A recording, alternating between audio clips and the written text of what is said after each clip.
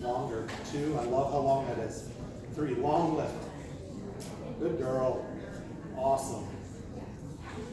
Okay? So, let's say she gets that on straps. She's getting her swing up. She can bring her feet on the bar. She can go over by herself.